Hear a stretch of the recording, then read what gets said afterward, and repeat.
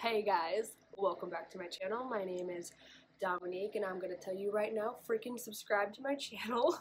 So, here I am at work, which is primarily a gift shop, also a head shop, but today we are talking about the sex shop. So if you are 18 and above, welcome. If you are under 18, well, I can't make you not watch this, so not my fault. I've always wanted to make this video, but I didn't know when the right time would be. But now that I've hit 4 years of working here, I definitely have enough experience to talk about the intimate side of the store, which is very interesting to work at. Very interesting. And a lot of people ask me questions daily about how it is working in an environment like that, and so now I'm going to answer those questions and maybe give you some stories. I had posted on multiple social medias to ask me questions about what it's like to work at a sex store, and you guys gave me some good ones, so let's get started, shall we? Also, sorry if this camera gets repositioned a million times. I'm actually working.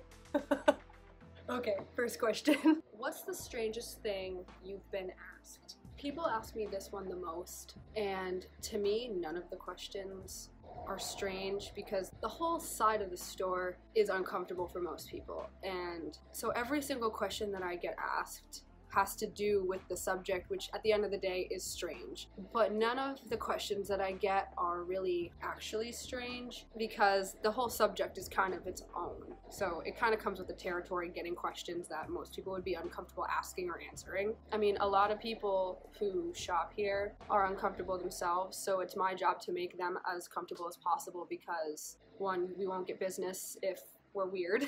Two, people are just really looking for an expert's help because they want this kind of thing, and I am definitely no expert. I actually don't buy anything from this side of the store, believe it or not. I don't really care if people think I'm hiding it or not. I really genuinely don't buy anything from this side because I'm a terrible liar and very honest when I sell things, so I'd rather just not have an opinion on any of the toys. Do you ever judge anyone?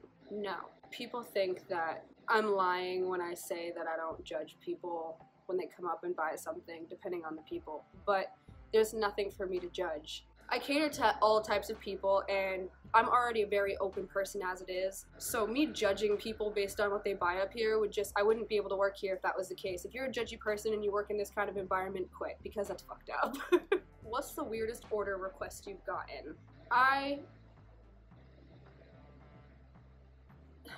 People ask me for everything between men's toys and girls' toys or stuff for themselves. I'm trying to explain these things without using dirty words because I hate it.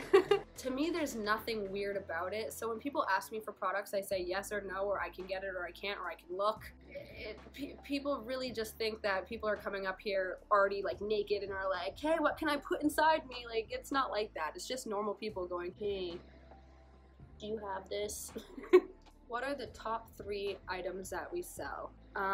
Lube, handcuffs, and probably just regular vibrators. It's really not that crazy. People think this is some crazy job that I have, but it's really not.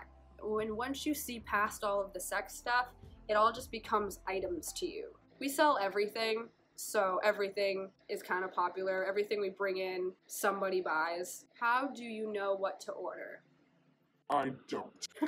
Because again, I don't use any of this stuff, so I have zero experience really with the toys in general. I base it off of online reviews and customer reviews and just what I think would sell. Do people try to return used sex toys? And in my experience so far, people usually call or they come in and ask. They're like, hey, I just bought this X amount of time ago. I haven't used it because it's never worked. And usually my boss tries to fix it before we do an exchange, which sounds really weird, but like sometimes people have their own human errors. Like the battery cap isn't screwed on tight enough so the toy won't turn on.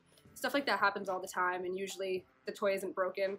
So it's kind of sketchy to fix someone's toy that they bought, but we're pretty lenient about exchanges because it's not a consumer's fault when they buy a faulty product. What is the most awkward thing a customer has asked? Nothing is awkward to me, but what makes me uncomfortable is when people are lying to me. Like oh, I'm looking for a friend, or do you have this? Oh, okay, well it's not for me, so I don't know. And it's like, I wish every customer knew my demeanor about feeling how I feel about this side, because I truly don't care, but I absolutely hate it when people lie to me and tell me it's for someone else because it makes it so much worse because I have to pretend like I believe them. Someone asked me to explain my weirdest experience working here, and this, you know, I don't have pretty much any stories for this side. Honestly, I have a ton more stories for the head shop side. There was a time that I was helping both sides. I was by myself, and I had a group of girls on the head shop side, and I had walked over to a couple on the sex side and had bagged stuff up for them to bring downstairs to cash out, and it was a much older man and a much younger girl. The girls start whispering to me as they go down the stairs, they're like, do you know them? No. And they're like, that girl's from our school, they live in our town, and that's a father and a daughter. Couple.